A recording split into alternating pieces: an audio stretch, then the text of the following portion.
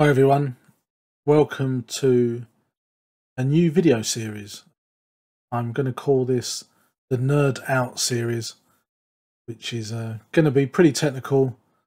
It's a faceless series of videos where I'll be talking about all different kinds of subjects to do with the Snotrocket, my Fiesta track car that's got a Honda K24 engine in it that I turbocharged. I'm running an ECU that a good friend of mine creates and has engineered over the last 15 years, called the LPC8 is the model, and my friend is Balder, and his business is called Balder's Control Systems. So check that out. Got a link in the description. Anyway, so yeah, this is the Nerd Out series. This is the first video in that series. Check the playlist on my YouTube channel.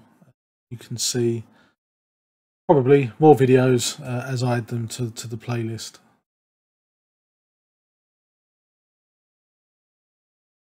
This first video today is going to be about knock control, detonation, as you may be familiar with the term.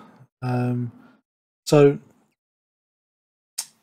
knock on an internal combustion engine that runs on petrol or gasoline, if you're American, is not desirable. It requires a certain level of precise control to not cause mechanical failure in the engine.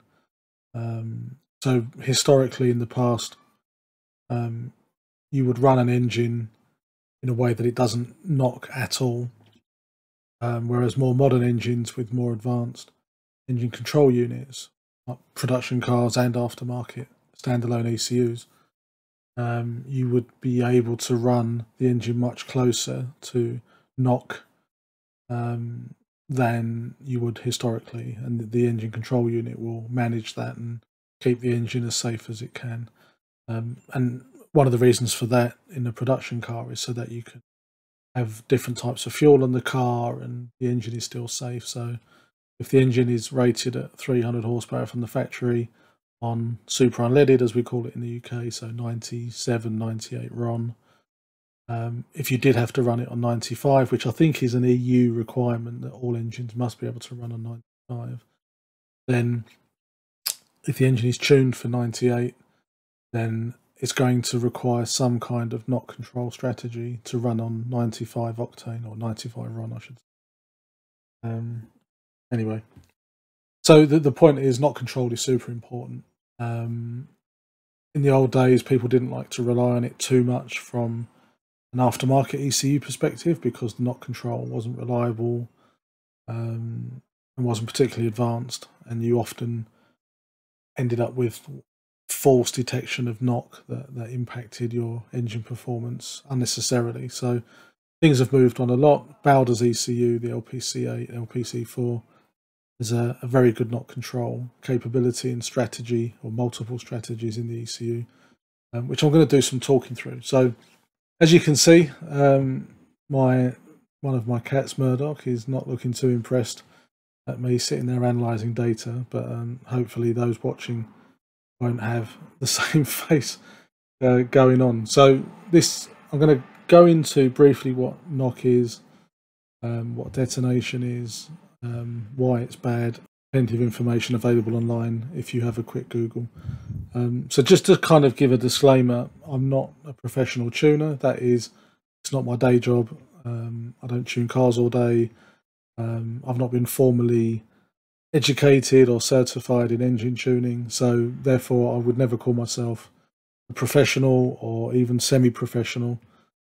So for the purpose of these videos and the explanations and the theories, just treat it that I'm an enthusiast that is interested in building engines and tuning engines, which I've done for a while now, nearly 2 decades, but purely from an enthusiast perspective. So take the information in this video at that basis, treat it as fun, accurate, potentially inaccurate, just my perspective, and I don't have all the facts and all the science behind it.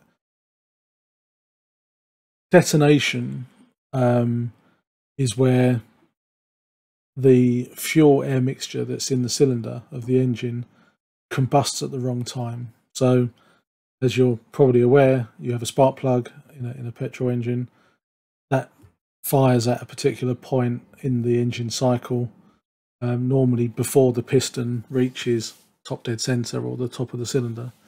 That sets a burn event on the fuel air mixture that's in the cylinder, and then as the cylinder moves back down the bore, that combustion event will reach peak pressure, which is effectively what gets translated into torque at some point as the piston starts to move down the cylinder. There is theory and data that shows the optimal crank angle of where you want to reach peak cylinder pressure. So what happens is, after the spark plug has ignited the mixture, you've then got a period of time for what's called the flame front to propagate within the cylinder across the piston within the chamber to ignite as much of that air fuel mixture as possible.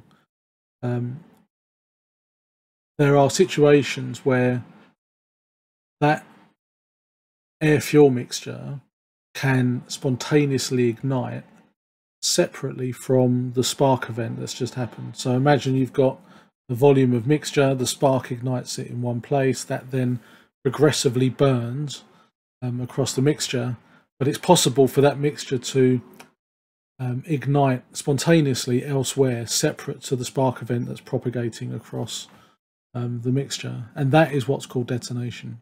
So there is another term called pre-ignition that's completely different, and that's extremely destructive. That's where the air fuel mixture ignites before the spark plug fires. So when the piston is on its way back up the cylinder or near top dead center, or no, it will be before it gets to TDC, because you generally fire the plug before TDC, up to 20-30 degrees before.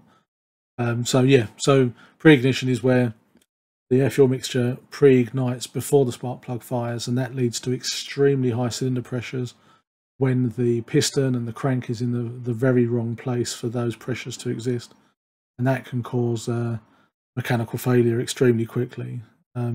Detonation, which is what we're talking about, or knock, is where you basically have an unstable combustion event. The spark plug's fired, and then one or multiple ignition, not ignition events because that's confusing with the spark plug, but multiple fires are occurring within that cloud of mixture within the cylinder, and it's out of control. And what that leads to is, again, sharp spikes in cylinder pressure and extreme temperature, which, when harsh enough or prolonged enough, like multiple events happening over a period of a second or two, that can cause mechanical failure. It can cause pistons to fail. It can cause rods to bend. Ring glands will eventually crack off the top of the piston, or you can, in some cases, punch a hole through the piston, although that's generally more to do with pre-ignition, that kind of radical failure mode. But so fundamentally, as you can tell, you don't want detonation. Detonation is caused by generally cylinder temperatures being too hot, which causes that spontaneous combustion. One of the things that specifically on a turbocharged engine running on pump fuel, so petrol 95, 98 RON, not so much on fuels like E85 or race fuels, which we don't obviously run on the street in the UK. But if you have too much ignition advance, if you fire the spark too early in the cycle with a turbocharged engine where you've already got increased cylinder pressures caused by the forced induction, and the compressor on the turbo is pressurizing the air charge going in, then you can hit detonation just due to those excessive pressures and temperatures in the cylinder. And the way that's measured, there's a thing called MBT. There's different definitions of what that is, but I was taught that it's mean best torque. And basically what that means is an engine will produce its optimal amount of torque at one particular ignition angle or spark angle. Now, on a naturally aspirated engine, you can generally wind in and advance the ignition as much as you want, and you'll reach MBT. So you'll add ignition in 10 degrees, 15, 20, 30, whatever.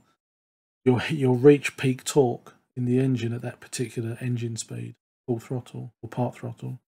And then if you add more ignition in, you don't gain any more torque and no more power. So ideally you want mean best torque spark angle, let's just say at 33 degrees, you end up with MBT. You'd basically lock the ignition in there. You wouldn't really want to go beyond that. You may do in some such situations, but I'm not familiar with those. So the thing is, with a turbocharged engine, you can very rarely hit MBT ignition on pump fuel, on super unleaded. What will happen is the engine will start to knock or detonate before you can wind in that much ignition. So you may get to 12, 14, 18, maybe 20 degrees of ignition before you start to get detonation on a turbo engine, depending on how much boost you're running and the rest of the engine configuration and the fuel that you're running.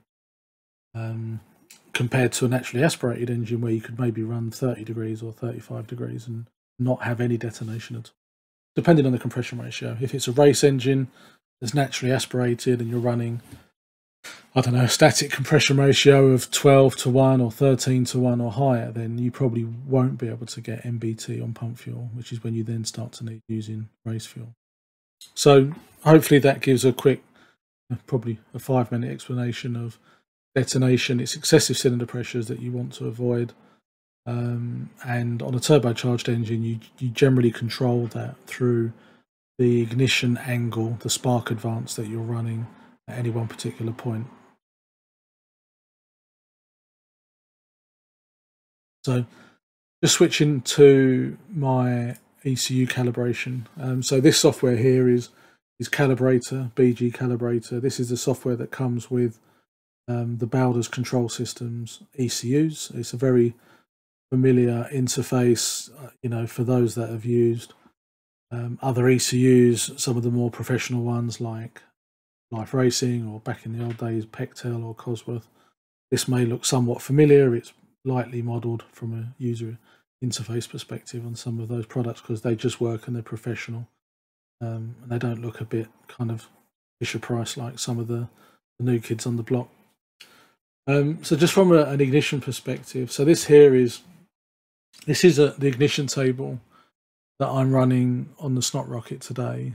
On this column here, on the y-axis, this is the boost pressure or manifold pressure map.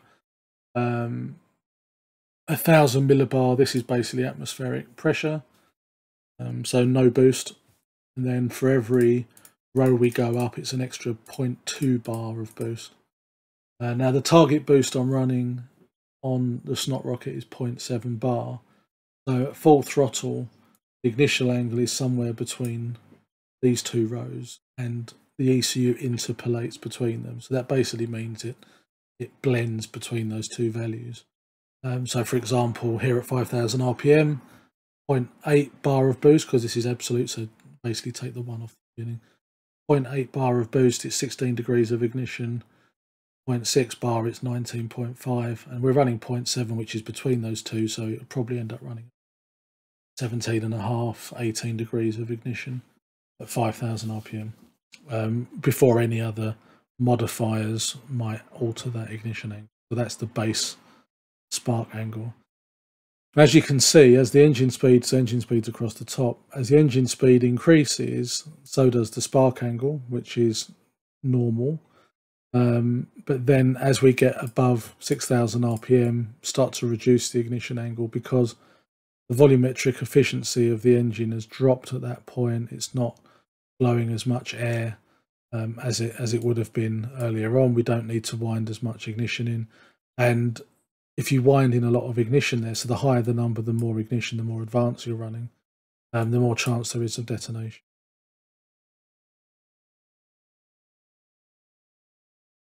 this spark table was created on the dyno. Balder flew over from Iceland, joined me down at the hub dyno at Talk Developments in Essex, which is my local dyno. Hired it for the day. Did 3 cars that day. Actually, this was the first. We, as a rule of thumb, especially on a car like this, which is, it's not for drag racing where you're only giving it 10 seconds at a time. You know, this is 20 minutes on track sessions where heat will build up into the engine, and I've got, later in this video I will start to show you how heat makes a difference to ignition and knock. So the way you do it is you basically map a bit of headroom into the base spark table. So on the dyno, which was towards the end of February, it was cold, the dyno cell was cold, there was a lot of airflow. We were only doing one kind of power sweep at a time. It wasn't 2 minutes or 3 minutes of on and off running. It was kind of one power sweep and then tweak and then go again. So the engine didn't get particularly hot. This was mapped with 3 degrees of headroom. So what we did is we advanced the spark angle beyond these values here. So to give you an idea, the turbo spools up at around 3,500, which is why these values up here never get touched. Basically everything in this part of the table, or at least this part of the table, will never get accessed because the turbo can't produce those boost pressures at those engine speeds. The turbo will start to spin up at around 3,000, so this is probably the kind of path that it will take, and then up here. So we advanced the ignition on the dyno until we reached detonation, and we were calibrating the knock control system. So we listened to knock through a stethoscope, or deck hands as they're known, no electronics, just literally a pair of ear defenders with a pipe that goes to the engine block cylinder head, which is basically a stethoscope. You audibly hear the detonation through the headphones. You don't need any electronics or any amplifiers or headphones or anything. You're literally using a stethoscope, which is an old school method, but it's extremely effective on most engines. So we advanced the ignition until it detonated across the board, and then we backed it off by 3 degrees. So that basically means you should never hit detonation under those conditions again. You've got 3 degrees of headroom. That means if you've got a slightly warmer day, or the fuel's gone off a bit, or you've had to go from say 99 RON to 97, or you've gone to supermarket fuel, that you're not going to hit knock. I mean, the knock control system will deal with it anyway, which we'll get onto later. But for the majority of driving of the car, the knock control system shouldn't be getting hit at all. It shouldn't really have to do anything because you've set your base spark table away from the knock limit. That's particularly useful on an engine like this, which is, it's an off-the-shelf, second-hand, high compression, naturally aspirated engine with a turbo bolted to it, which is fundamentally wrong in how you should turbocharge an engine. So because of that, you want to try and tune it as safely as you can. Now, you can't just keep retarding the ignition though. So if you look at the top line here, where it's got 7 degrees, that's a safety value. So we never. That's in case there's a boost control problem, or a pipe comes off the wastegate, or the wastegate fails and it runs more boost than expected. The engine will basically retard the ignition significantly to drop the power and to pretty much eliminate the chance of detonation happening. But the downside of that, and again, this is under an unusual condition, not normal, the more you retard the ignition, the later the combustion event, the hotter the exhaust gas is. So your what's known as EGT, your exhaust gas temperature, will go through the roof to a level that could damage the turbo or a catalytic converter if you've got one. So this is purely a temporary safety thing to stop the engine exploding in the event of a boost spike that's not expected. So the point is, you can the more you retard the ignition, the hotter the exhaust temperature.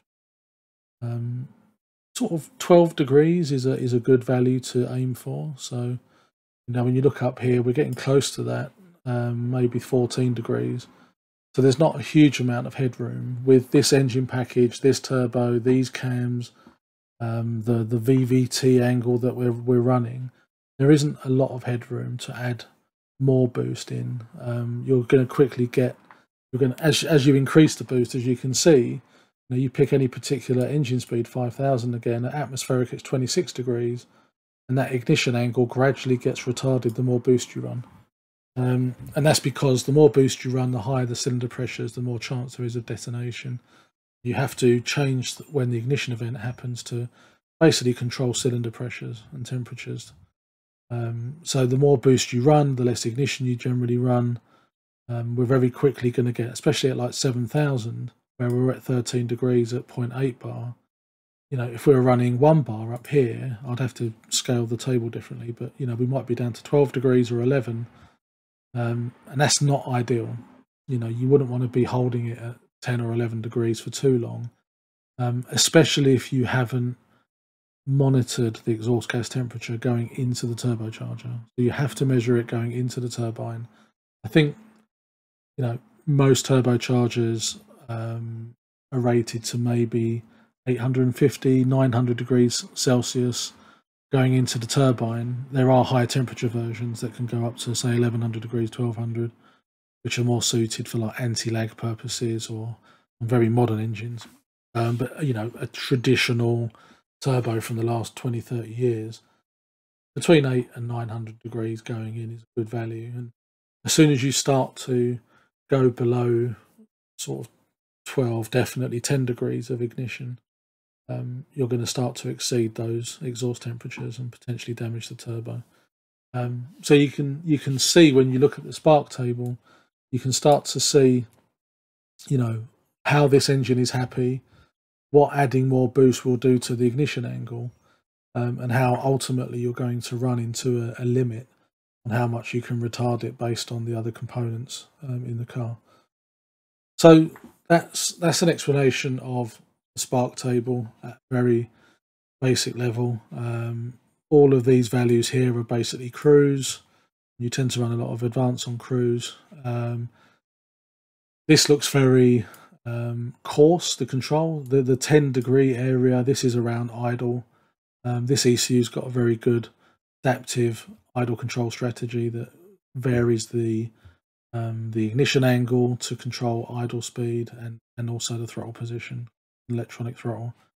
So this is just set to 10 because there's another strategy that basically uses that as a base and then adapts it to maintain the idle speed that you want. And then these values don't really get hit or used for very long because when you're cruising, you're generally in this kind of area here, and the ECU interpolate.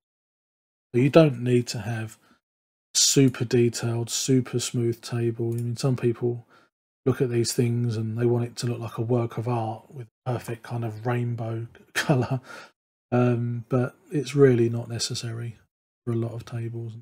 Ignition is definitely.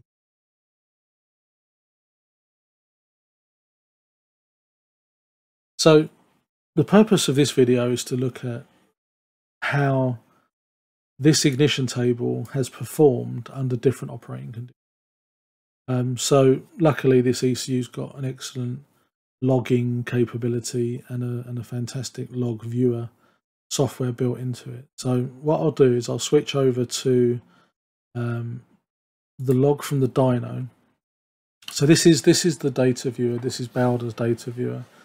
And you can fully customize the charts that you see, the data that you see. On the right hand side here, there's a whole bunch of sensors and values that are logged. This isn't all of them, but there's an enormous amount in here. I haven't bothered customizing it, which you can, but I haven't yet. But for the purpose of this, we'll be looking at the spark angle for cylinder 1, which is here. Keep an eye on that. I'll put that up if I spark angle 1. There we go, that's at the top. Spark angle 1 is cylinder 1 ignition angle, as I said, identify before TDC, and this point is 18. So on this diagram, the white line down the middle is the current marker that you're viewing. So the data in the right hand column here is relative to where the white line is. And then I've got 1, 2, 3, 4. I've got 5 different charts with different pieces of data being displayed in each one, and in each chart you can see the description. So green here is engine speed. At this white marker, it's currently at 2,849 RPM, and then in the brackets it shows the range across the whole data log. So this is the whole log here, and I'm just zooming in. So and then the red line here is MAP, so that's manifold pressure. To give you an idea of what's going on here, you need to look at the chart below. So this chart here shows you what gear you're in. This was on the dyno. We did all of the runs in 3rd gear. The green line on this second chart is the accelerator pedal position, APP. And the yellow line is the throttle position. So that's the actual throttle body itself where the butterfly is, and 90% is basically 90 degrees, and that's fully open. Now when you do drive-by-wire, the accelerator pedal and the throttle butterfly position are not one-to-one. You have a table where you map that to give you the drivability that you want. So if you look here, basically the engine's idling.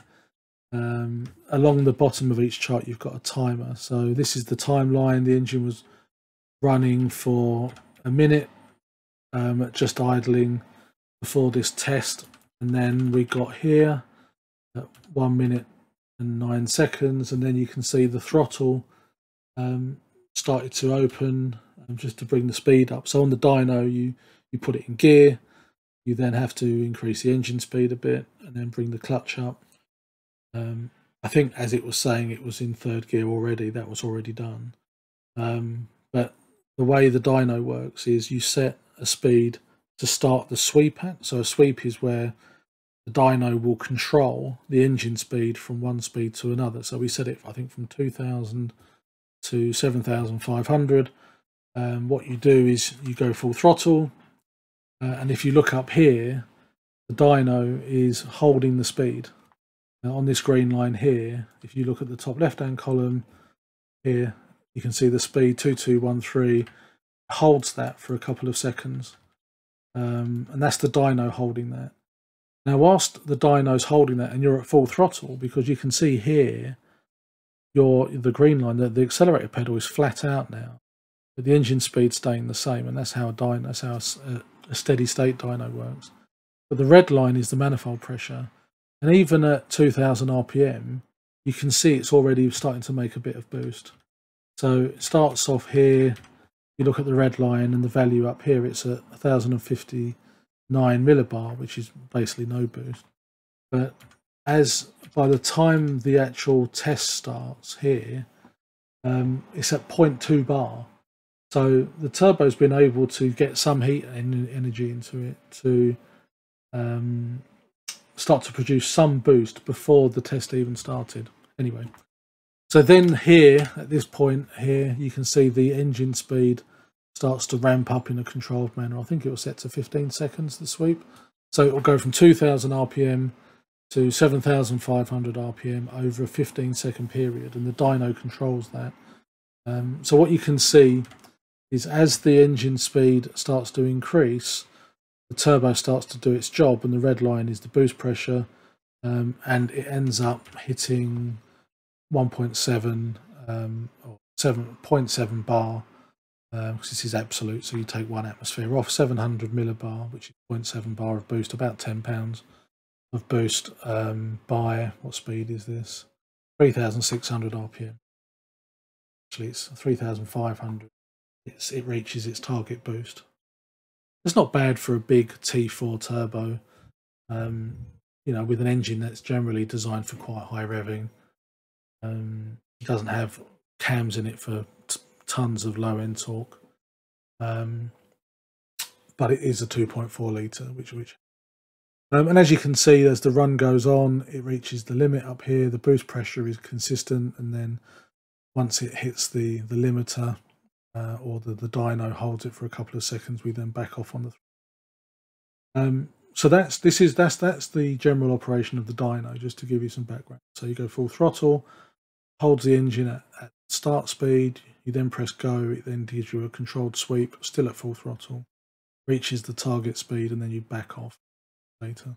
And the dyno will show you the torque curve and the graphs that you like to see when running an engine on a dyno.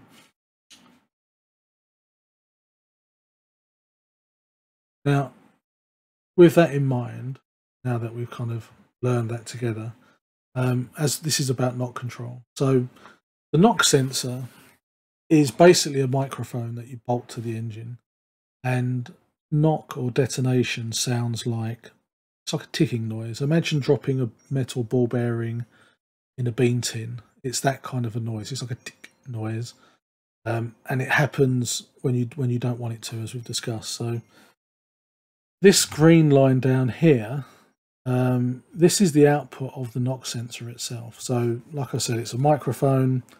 It's picking up all of the noise of the engine, and this is what it displays it as. Now, what's crucial, and just to give you some more context, this red line here is the knock threshold.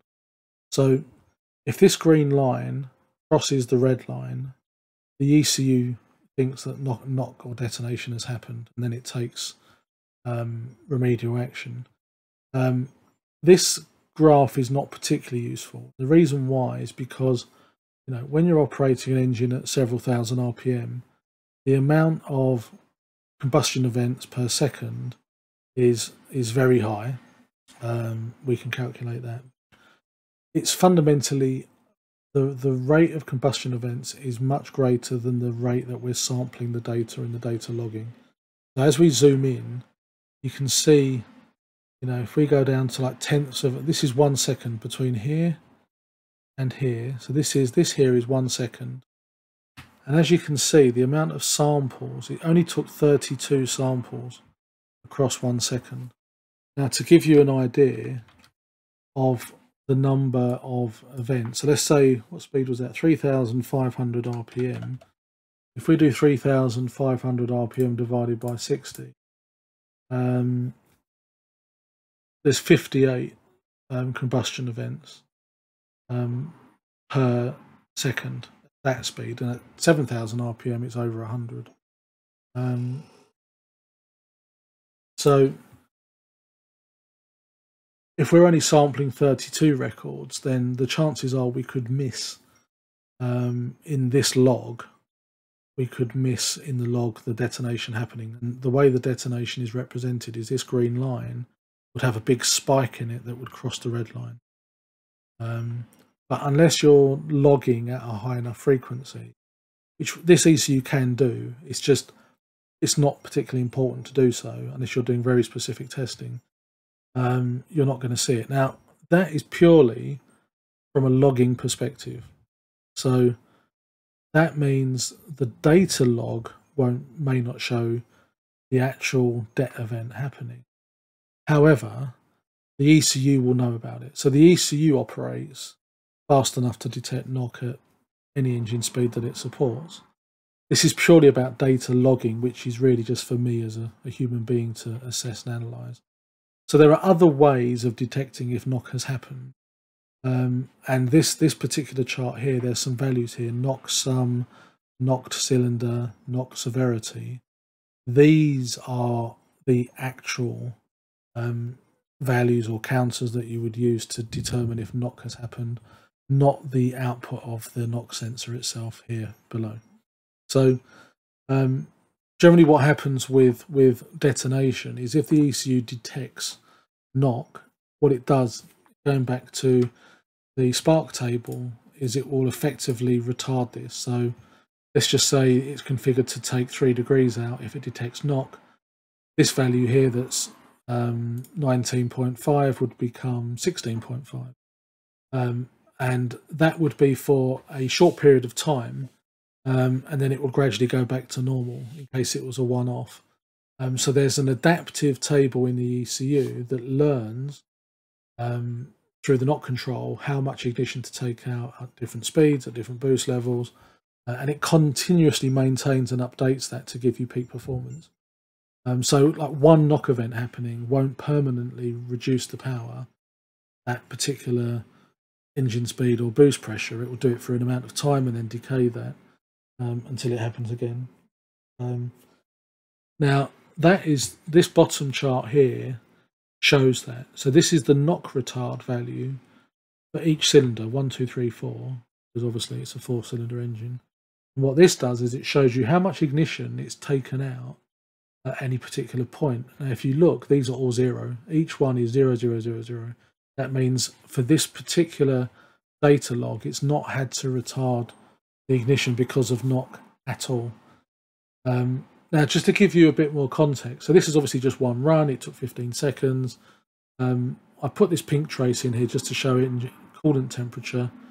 And as you can see, it's running at low 80s when it's at idle in the dyno, and then the end of the power run, as you can see, you get to the power run, the pedal shuts, the coolant temperature continues to rise until the fans in the dyno cell have been able to do their job to cool the engine down, and the fan on the engine itself on the radiator. So you can see that, you know, just that 115 seconds has caused the coolant temperature to go up. Then it's taken a few seconds to recover afterwards. Yeah, so this is, you know, this is an example of a quick test on a dyno. It's a quick sweep. It doesn't get a huge amount of heat into the engine. You know, it's not representative of, you know, beasting a car around a track for 20 minutes, half an hour, you know, multiple laps of the Nürburgring or anything like that. This is a quick run on the dyno, which is why you can't just trust and rely on what you see on a dyno being safe on the road for the engine. And I'll hopefully be able to demonstrate that as we go through this video. So moving on, off the back of the dyno, which was in February, it was cold. Got some other data here. So this is the same run on the dyno.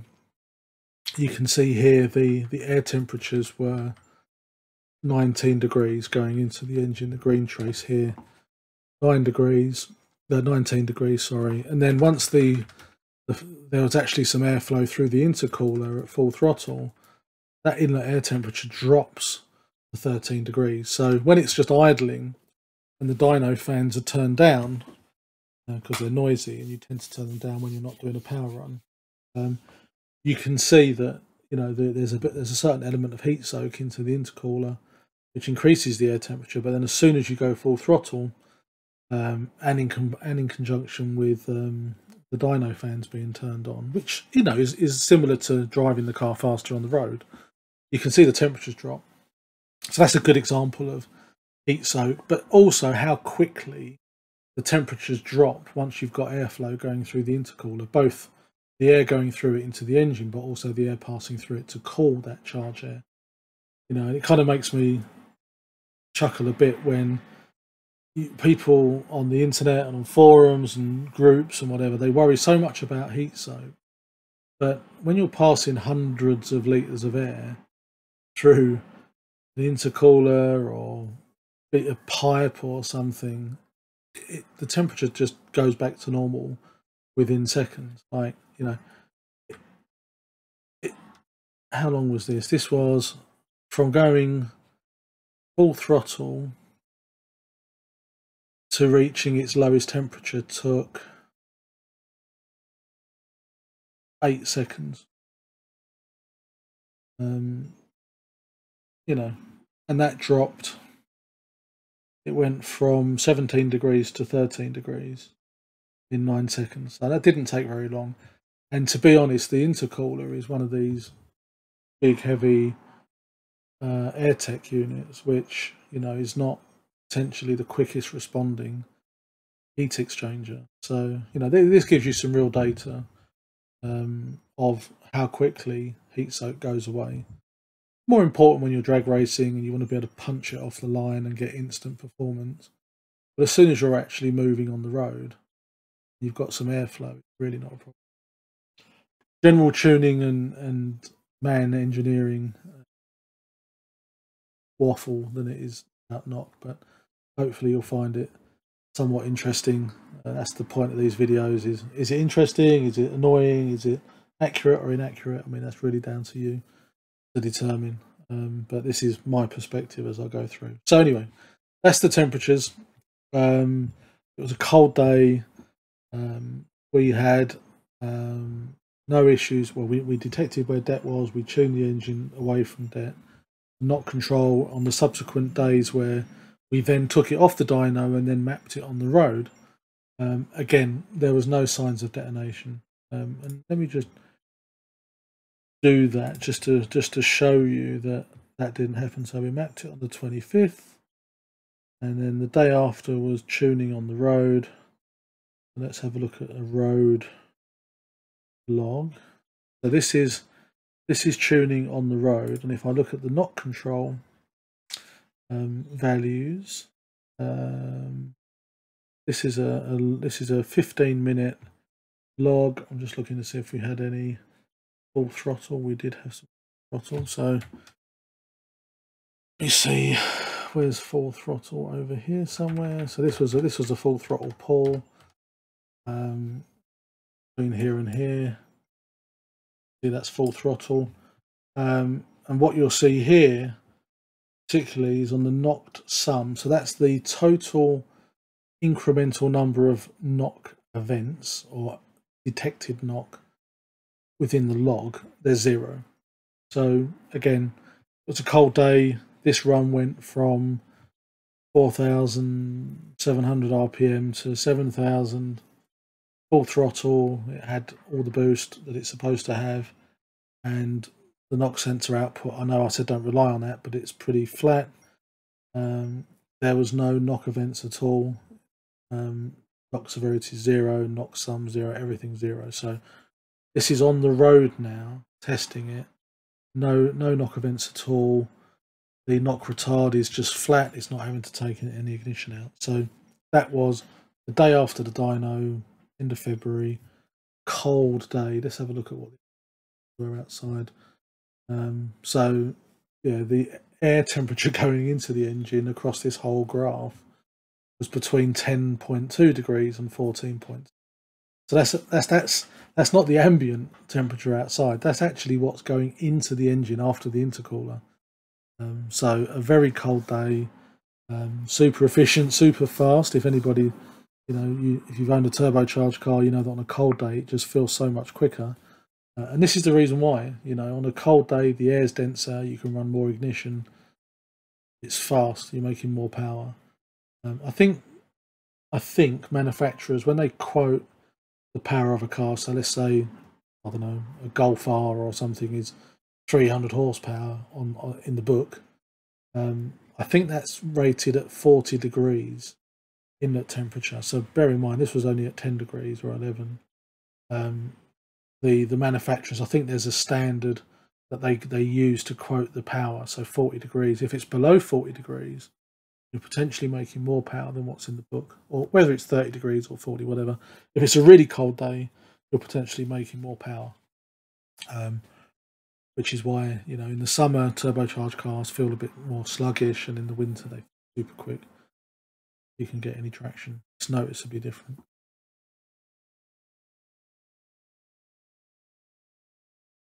So this was the day after the dyno. As I've shown, there's no knock, so there's nothing more to show on this log. Now, stepping forwards a little bit, I'm going to go to this log here. So this was this one. So this here was a 25-minute journey, and this was on the 22nd of July, which was quite a hot day. I think it was over 25 degrees outside. When you look at this chart here, if I go back to the temperatures, which is where we are now, the inlet temperature, rather than being like 10 degrees to 14, it varied between 23, 30, nearly 32 degrees. So that shows you the increase in ambient temperature, how it's affecting the way the intercooler works. Ignore the compressor inlet temperature number, the red one. So ignore that for now. But you can see it was a much warmer day. I don't have the ambient temperature, but it was definitely in the high 20s. And the purpose of mentioning that is, as I said before, the ignition was 3 degrees away from det back in basically the winter. This will now show you what happens in the summer. So to give you a bit more context, this graph here shows the engine coolant temperature and the oil temperature. Now, I don't have oil temperature data for the dyno because I've only recently installed the sensor. But if you remember, the coolant temperature was at like low 80s in the dyno cell. Whereas here, if I take an event where the car was driven under load at kind of full throttle, so here's a few kind of squirts on a private road. If I pick here, you can see that at this point the coolant temperature is at 97 and the oil temperature is at 108. So that's considerably warmer than when it was in the dyno.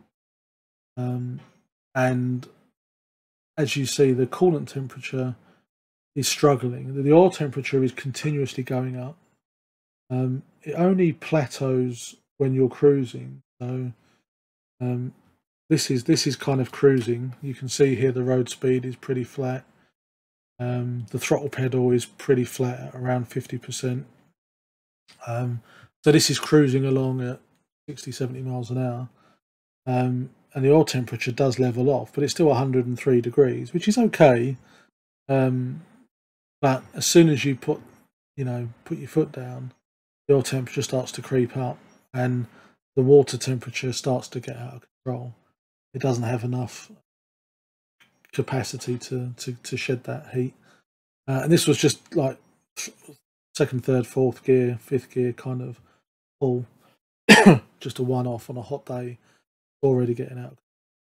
I'll do a deeper analysis on that, but the point is, it's a hot day. Doesn't take a lot for the engine temperature to kind of get out of control.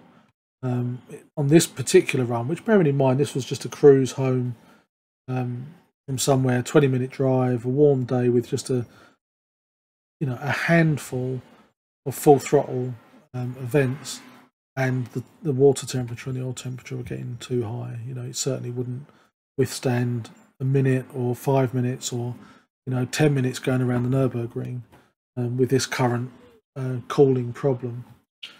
Now, going back to knock, which is the purpose of this video, if we then bear in mind that it was a hot day or the temperatures were a lot hotter, how did that affect us from a knock perspective? Now, this is already starting to look quite different. So this bottom chart here, the knock retard, you can see there are blips in here. This is the gold, right? So this is now saying, well, something's different, right? The engine wasn't knocking at all before. Now it is knocking.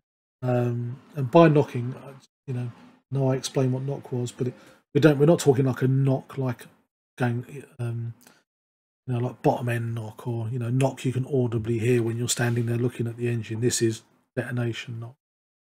It's a confusing term, but it's a different thing. So let's dig into this a little bit more. So the two, obviously at the bottom here, you've still got the green line, which is the output of the knock sensor. Again, don't pay too much attention to. Although, interestingly, we take the first knock event. So when we look here, it says knock sum 3, 0 to 3. So it was up to 3, it counted. So in this window of 25 minutes, where there was only a handful of full throttle events, you can see that it detected knock 3 times.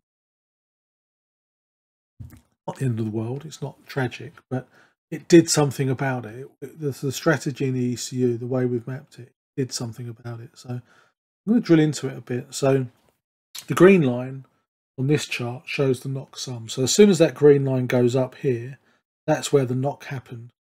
Now, it's interesting, isn't it? When you look down at the knock level, the green, this is the output of the knock sensor. There's nothing here. There are no spikes that show the knock event. This is what I'm saying. The data logging isn't fast enough, or I haven't configured it. be fast enough to show it in this chart.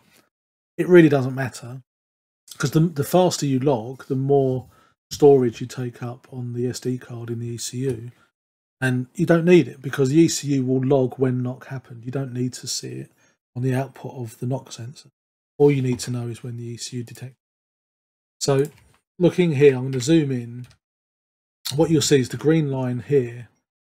That will go from 0 to 1 here. See, I've just gone across. It's now at 1. So that meant it detected one knock event.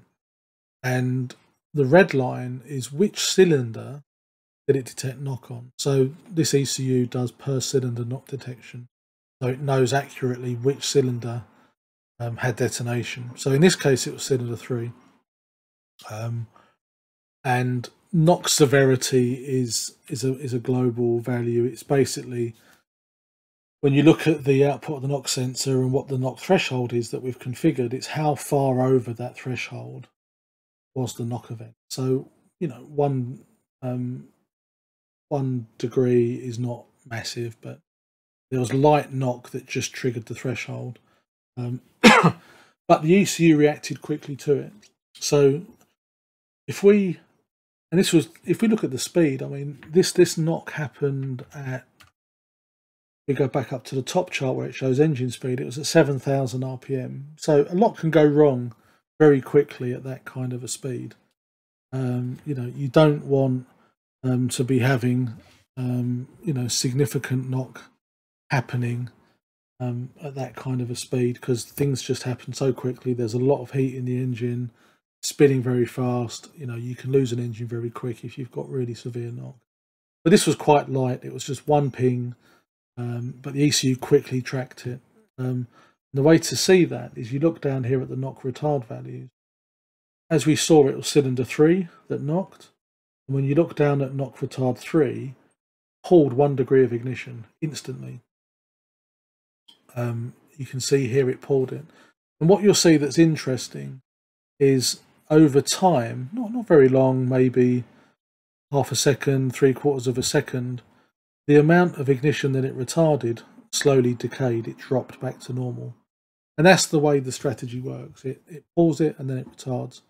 And as the knock happens, so basically what it does is, you know, I was talking about mean best torque. It basically tries to keep the ignition at the optimal angle based on the fuel and whatever. And if it's doing a lot of knocking, it builds up an adaptive table that basically maintains that for a period of time and then gradually decays all of it. So it's constantly learning and evolving based on the conditions that you're running, the fuel that you're running, and to give you the peak performance and to, you know, give the engine some safety. So it doesn't just pull it and keep it. I mean, this is all configurable, right? This is just how we've configured it, that, you know, it's adaptive spark, it's rapid, it protects the engine, but it also tries to maintain peak performance as well. All of that is configurable. The decay time is, the amount of ignition it can pull out during a knock event is configurable. I can go through that in detail on how it's calibrated, separate video. So what you'll see is knock retard 3, which is the yellow one, confusingly. That was the biggest retardation. So it retarded just cylinder 3, which is the one that knocked. But the way we've configured it, we've got it in a blended mode. And there's 3 different modes that the knock control can retard. You can have it so it only retards the cylinder that knocked. You can have it so that it retards all cylinders equally, and when it detects knock on any cylinder, which is the safest option. Or you can have a blended approach where it will retard mostly the cylinder that knocked. So here you can see cylinder 3 retarded 1 degree, but then all of the other cylinders retarded as well. They retarded 0.4. So this is the blended approach. It focuses on the cylinder that knocked and takes the most ignition out, but it also takes a little bit out of the cylinders around it, so that you know, in case there is like a radical change in fuel or something's gone wrong, it does also preemptively protect the other cylinders as well. So that's quite smart, and again, it is fully configurable. So this was the first knock event. Cylinder 3 knocked, it pulled a degree out, that decayed back down. So there were 3 knock events. If we go across and look for the next one, so we look here at knock sum, that's currently 1. It's the green line. If I go across the log, zoom out a bit, it happened way off. You can see here it is. So this is where the next knock event happened. The green line's jumped up. That's gone from knock sum 1 to knock sum 2. And if you look again, it's cylinder 3 that's knocked. So before the event, that goes back to 0, knocked cylinder. When the knock event happens, it just logs it for a couple of seconds. So you can see in the log which cylinder it was that knocked. Again, it was number 3. The cylinder 3 is knocked twice, and you know there may be a pattern occurring here, and you have to think, well, why is one cylinder knocking more than the others? And generally speaking, it's down to flow or heat around the cylinder. So if you've got an inlet manifold or an exhaust manifold where one cylinder flows more than another, or one doesn't flow as much as the other, when you are when you're mapping the fueling of an engine and you've only got one lambda sensor, one oxygen sensor in like the downpipe, and you've mapped it for the target air to fuel ratio that you want, say 12:1 or whatever, if there's unequal flow across the individual cylinders, that's a combined air to fuel ratio. So if you've got 2 cylinders that are flowing 10% more than another 2, then your 12:1 air to fuel ratio is not 12:1 in every cylinder. Some cylinders will be below 12:1, so richer. 2 cylinders would be above 12:1 and leaner. What that means is the 2 cylinders that are flowing more, which are now running a leaner mixture, they will run hotter. As we know, heat is a contributing factor to detonation. So why is cylinder 3 knocking? We've had 2 knock events out of 3. Let's just quickly see which one the third event was. Let's just scroll across. Here's the third event. Let's see what cylinder that was. Well, in that case, it was cylinder 1. It was a different cylinder. But there's been 3 knock events. 2 of them were in cylinder 3. 1 was in cylinder 1. We'll assess that one separately. But going back to the point, if cylinder 3 in this engine is flowing more air than the other 2 of the 3 cylinders, then that could be why it's starting to knock. And another reason why it could knock is the temperature. So looking back a few minutes ago, we saw that this engine on this day in July was running a lot hotter than it was back on the dyno. Now, if you think of, I'm not an expert, I don't have deep knowledge on the Honda K engine on how the cooling works around the cylinder, the block, but if you think the cylinders that are, this is a theory, the cylinders that are kind of in the middle of the engine are likely to have less effective cooling than the outer cylinders. So if you think, well, cylinders 2 and 3, it's an inline 4, cylinders 2 and 3 are together in the middle of the engine, that's potentially, and this is a theory, they are potentially running warmer than cylinders 1 and 4, which are on the outer side of the engine. So there's more radiated heat being available around cylinders 1 and 4 because they're on the ends of the engine than 2 and 3 that are central.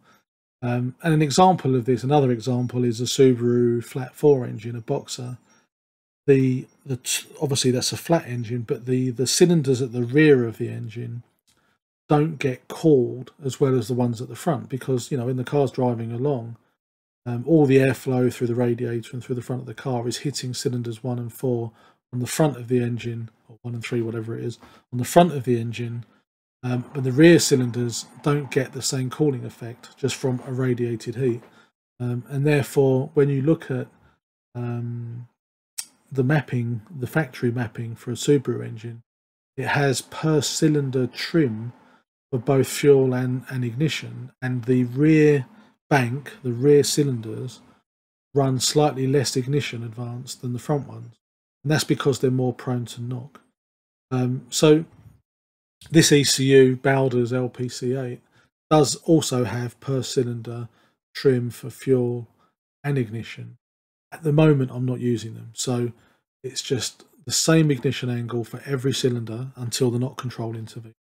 But the base ignition is fixed equally across the cylinders. It doesn't have any compensation. Now, what I may look to do if I determine that this engine is more prone to knock on cylinders 2 and 3, for whatever reason, whether it's temperature of the engine or whether it's flow of the engine, then I could either add more fuel to cylinders 2 and 3 compared to 1 and 4, or retard the ignition a bit. I'd rather add fuel, because when you add fuel, you effectively cool the combustion event down, which again, heat is the thing that causes detonation. If you can cool the cylinder by adding some more fuel, then that can kind of thwart knock, and that's probably something that I will look at doing.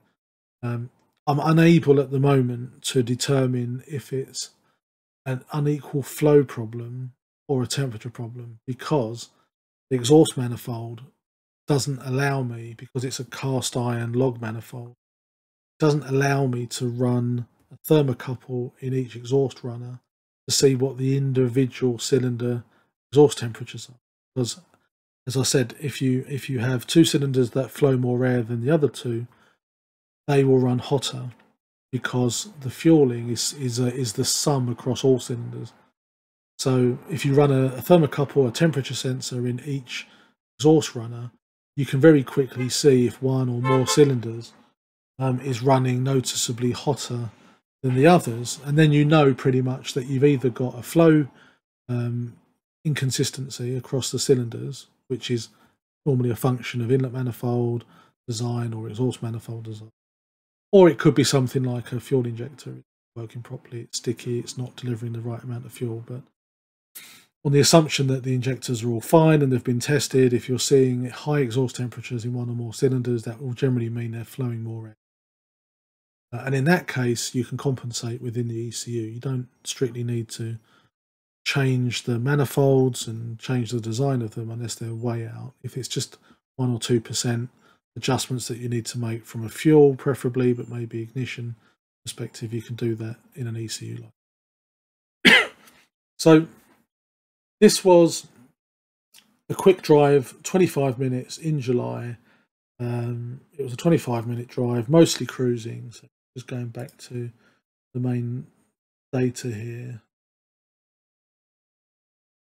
You can see here at the bottom, this is road speed. You can see this part of the map, the first 6 minutes was just kind of poodling around the slower area.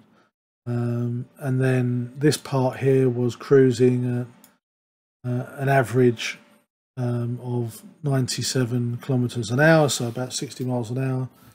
And then it tapers down to kind of more urban speeds again. So the point is, it was mostly cruising. You look at the top chart, this shows what gear the car was in. It was mostly in 6th gear for that period. Just cruising along at an average of 60 miles. So not a particularly challenging drive. It was a hot day, but it was not a particularly hard drive. There were a few full throttle squirts, and you saw the effects of that with knock. Now, to put that into perspective, if the engine was mapped with 3 degrees of headroom on spark back in the colder temperatures on the dyno, the fact that on a hot day with minimal load, not repeated load, just a couple of bits of full throttle, is having to pull ignition out, that basically means you've used up all of that 3 degrees of headroom, and you're having to retard beyond that headroom to make the engine safe. So if it pulled 1 degree out, and that was the right amount at 7,000 RPM or whatever, that means that you've now lost 4 degrees from where it was originally back in February. So that shows you how important hot temperatures are, whether it's the ambient air temperature going through the turbo and into the engine, or whether it's cooling system, whatever those things are, that extra heat makes the engine much more prone to detonation. I'm going to show you another graph. So this was taken on August the 22nd, I think.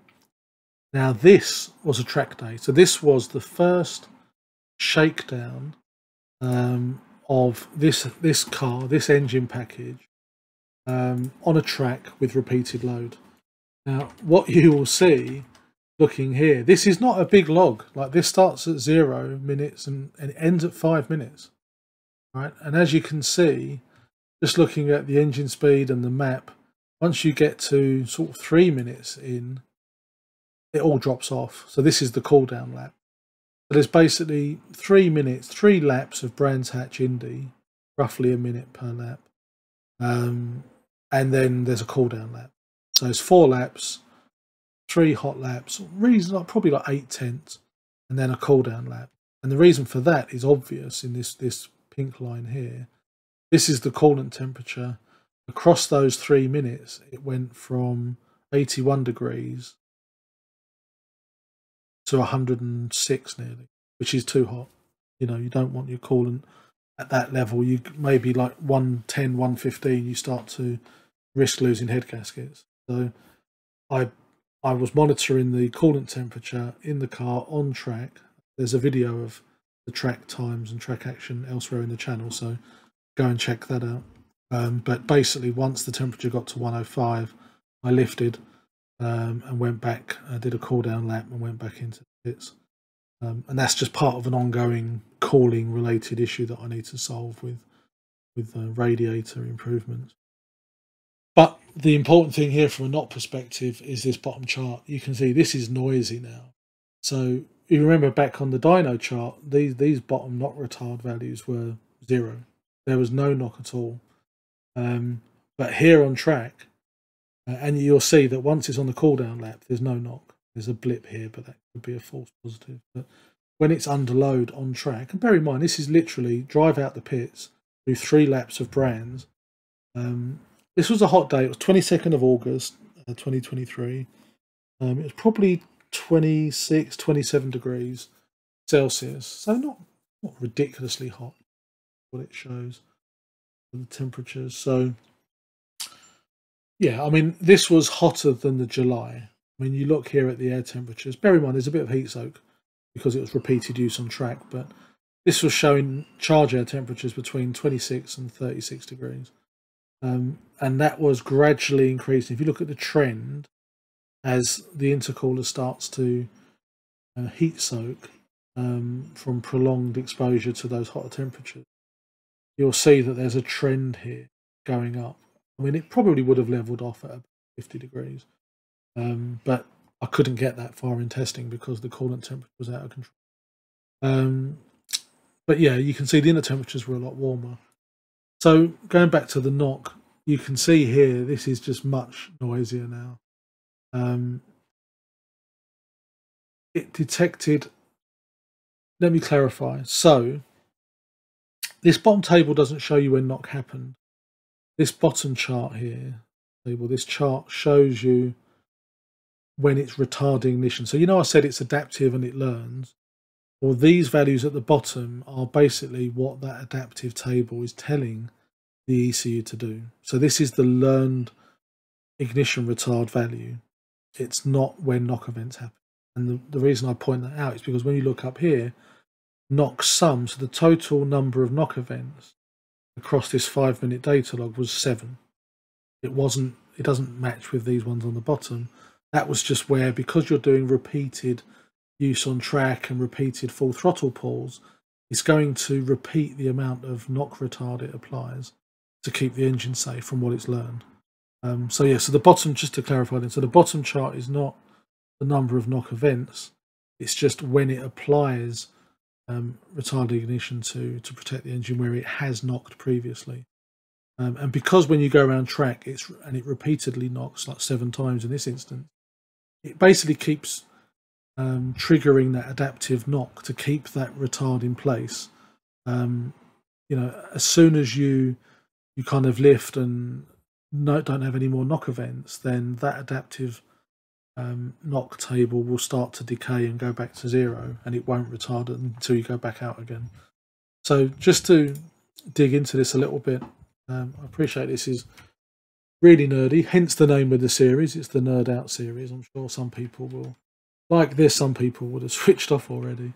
But what you'll see here, this log may not be the first laps that I went out, so it may already have had some knock history in the adaptive table. So let's look for the first knock event. So we're looking here, we're looking for the green trace. The first knock event was here, and it was multiple events. So you see this green line, it went 1, 2, 3, 4. You'll probably find that by the time we get here, there's 4. We've had 4 knock events just here. If I zoom right in, go from here to here, that was when the engine was between 6,800 and 6,900 RPM. So there was, very quick. This is not the time that took of 0.26 of a second. It had 4 knock events, so that was 4 clicks of det in quarter of a second. So you're never going to be able to react to that. If you saw a light flashing on the dash or something, that's so quick that you need the automatic knock control to intervene, which is exactly what it did. And what you'll see down here, the knock retard, every time it had one of these knock events in a very small window, it retarded more and more. You can see this value, and it was always cylinder 3 again. So those 4 events all happened on one cylinder. And when you look at knock retard 3, which is yellow, that had 1, 2, 3, 4 applications of additional retard. And when you look at the maximum retard it was 4.3 degrees. Now I think I've configured this so that the maximum retard it can do is 5 degrees. But that got pretty close to the maximum kind of remit that I've given the ECU to pull ignition, because let's say the base spark angle was 12 degrees and it pulled 5 degrees out. That's down to 7, and that's really retarded. That's not where you want to be. But in this case, it probably retarded it to, let's have a look. Let's add another. Let's see what it added in. I can show you what the final ignition angle was for that cylinder. So spark angle 3, cylinder 3. Just zoom in. You can see it was at 15 degrees, which is a pretty respectable amount of ignition for a turbocharged engine, especially a high compression one like this. And then as it pulled those degrees out at its peak here, you can see this here was the peak retardation. It dropped it down to 10.9 degrees. So that goes kind of below the 12 degrees that I said was, where you want it. But it was very minimal for a short period of time. So that in itself is not going to result in, excessive exhaust temperatures that are prolonged, that are going to damage anything. It was 1 click of det or a few clicks of det in a small period. It rapidly pulled the ignition out to stop the det.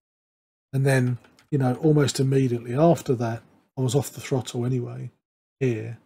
So, I was changing gear into 4th gear. And you got to think of how quickly this is happening. This whole event was 1/4 of a second. It looks a lot when you're looking at it on the big screen. When you look at the time scale, that was 16 seconds to 17 seconds in, which, thinking about it, was probably going down, coming out of the pits at Brands on the Indy and going around Paddock and nailing it up down towards Druids. So it was probably, let me just think, yeah, so out of the pits, trailing the throttle around Paddock, making sure no one's going to clip me on the way through after coming out of the pits, and then getting round the bend, and then smashing the throttle all the way down up to Druids. And it was really just that initial crack did it on the throttle that triggered that knock event here. Now, that could be heat soak, could be that where it's been in the pits and I've been waiting to pull onto the track, that things have heated up a bit, and that's assisted knock, and then that may not have happened again. But let's go and have a quick look at the next piece of knock. But what's interesting is between here and here there was no knock, right? So when you look at knock sum, it was 4 all the way through this period. So from that event to here, but when you look down at the knock retard, it retarded the ignition several times because it had learned from previous laps or the first knock event that we just looked at. It learned that retard requirement and it applied that under those conditions, even though the engine wasn't knocking. And it wasn't knocking because it's applied that retarded ignition. So looking at the next knock event, which was here, let's see what conditions the engine was in. So this was cylinder 2. So we look here, that says cylinder 2 knocked. This was the 5th knock event. So the previous 4 were all in 1/4 of a second. This is now cylinder 2 knocks. And you know, the same thing happened. It retarded cylinder 2. Knock retard was 1.6 because of that. But don't forget, cylinder 3's 3 degrees retard because of the previous knock events and behaviour. It's learned that. So it had already retarded cylinder 3. But this was, you know, this was coming on the throttle, right? So this is, the green line shows me stamping on the throttle after a corner. The throttle plate itself took, you know, reacted based on how I've mapped it. So this knock event actually happened just as the throttle was opening, which is the yellow line. Ignore the pedal, but this was as the throttle opened, it had a bit of knock. Now that you could arguably call that transient debt. There is something called transient knock, which is where, you know, when you're cruising, you know, when we looked at the spark table before, when you're cruising, you run a lot of advance. And then when you stamp on the throttle and the map value changes, you can end up with a slight delay in retarding the ignition. And that can cause transient debt or transient knock. And that's not particularly destructive because the engine's not really under a huge amount of load. I mean, you look here, where that knock event happened here, we were only at 1.2 bar, 1.15 absolute. So it barely had any boost at all. I mean, what's that, 0.1 of a bar? 1.5 pounds of boost? You know, it's negligible.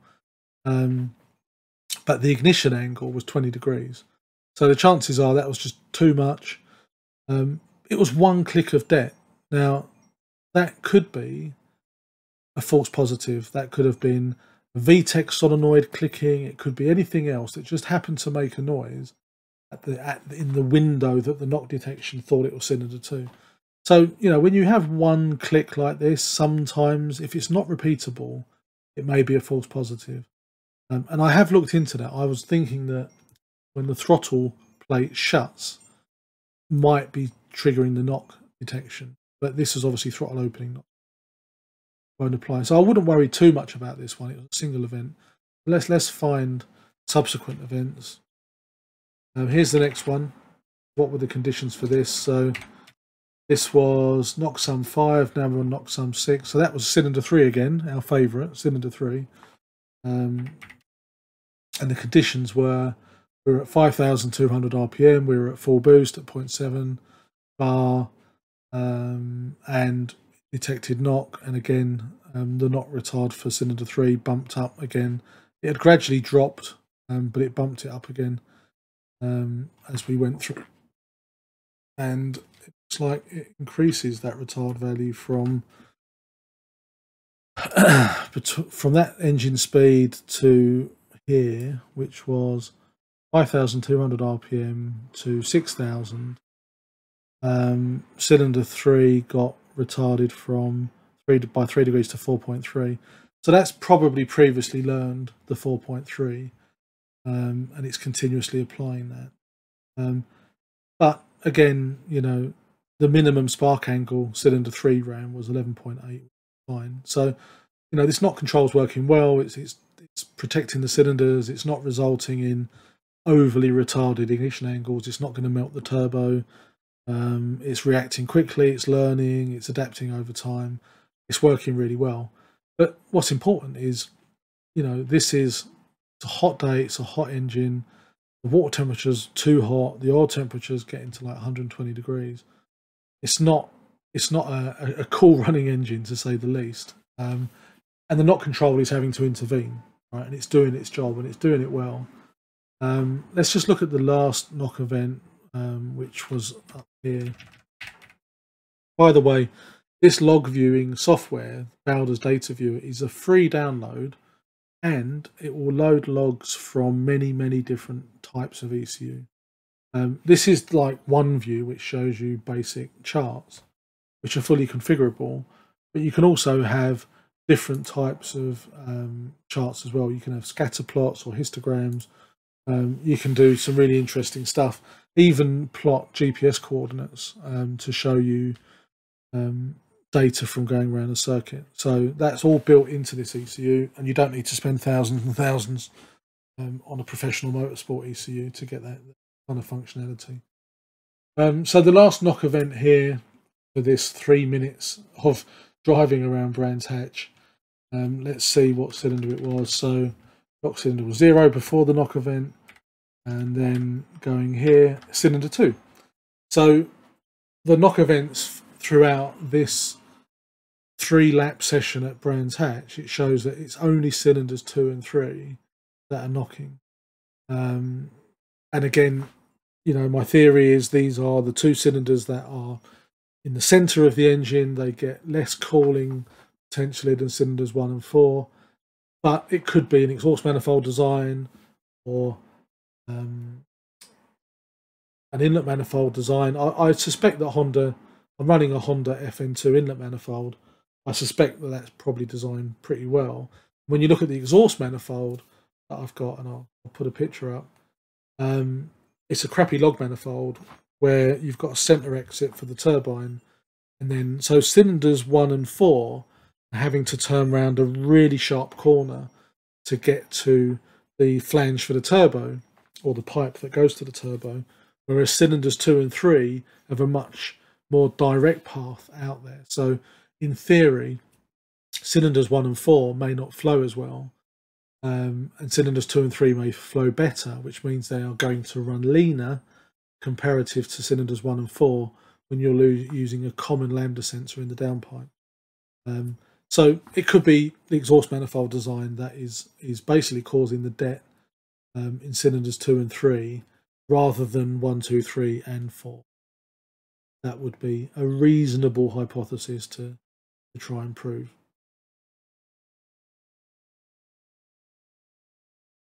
But just kind of reflecting a bit, you can see that temperature makes all the difference. On a warm day, the fairly light driving, without the temperatures being like 105 degrees on the water, I think they were like 90 something, it's still debt started to creep in.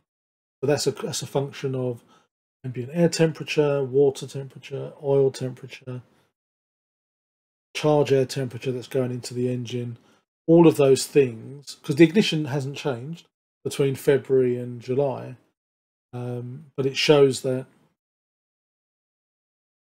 those other factors that are changing environmentally are reducing the amount of ignition that you can run. That's probably not a surprise to anybody that's used to tuning engines. That, you know, ideally when you tune an engine, you should tune it in the summer on the hottest day, because that's kind of the worst scenario to tune an engine because of what we've talked through on this video. So tuning it in February is great as long as the temperature stays at 5 degrees. But so we've shown that we've talked through on a hot day that impacts the amount of ignition you can. The knock control is likely to intervene, which we've demonstrated. And we've also looked at some track use with heavy load, sustained load, only 3 minutes, and just how much the knock to intervene, which you can see here along this bottom trace across the 3 minutes. This is the knock control doing its thing. Ideally, that would be a completely clean trace, and and there are things that I can calibrate in the ECU, which I may do a subsequent video on, which basically gives you ignition trims based on coolant temperature, based on individual cylinders, based on all different factors. I can try and learn the model of the engine and how it behaves under different conditions, different temperatures, and adjust the map, the calibration, to suit the specific engine and the specification that so that the knock control will effectively smooth out, and it will only intervene if there's something fundamentally wrong in any condition. And, you know, to give you an idea, a manufacturer, Ford or whoever, when they map an engine, they will map it on the dyno. They do various different sets of calibrations on the dyno for different reasons. But then they do road testing and road calibration and environmental testing. They will run these engines like production in minus 40 degrees, and then they'll go and do it in hot temperatures. They'll drive it all around the world. They'll go to the desert, they'll go to up mountains, they'll go to Australia, they'll go wherever to basically build the model and the characteristics of how the engine performs under all these conditions. And it takes about 2 years. I mean, that may be better these days, but it used to take about 2 years for a manufacturer to be able to fully map production car to work anywhere in the world. And you can see just from this basic testing here that, you know, just to change from, you know, a mild winter in the UK to a mild summer and fairly light driving. I'm not towing a caravan, you know, or doing uphill racing or going in the mountains, anything ridiculous. Just a little squirt on a faster road, and I'm already starting to see how the engine isn't 100% happy with what I'm asking it to do with how. So it's super important to either map the engine super safe and be, you know, hit it with a sledgehammer basically and say, right, I just want this to be super safe under all conditions, which if you're going to do that, map it in the summer. Pick the hottest day, 30 degrees, map the engine so it's super safe on that day. And then you know for the rest of the year it's more than likely going to be safe. Or if you map it on a cold day, then expect what I'm seeing here, which is, you know, safety mechanisms that we've mapped into the ECU are having to come into play to protect it on the hot days. So now that I've got this data, I will be making some tweaks to the maps so that it is more naturally happy on warmer days, in a smart way. So per cylinder trims and factors like that, so that, you know, the ECU is not having to work so hard to keep the engine in one piece. It's perfectly happy doing so. But I personally would prefer to see this particular chart here with this knock retard. I'd rather see that reduced the next time.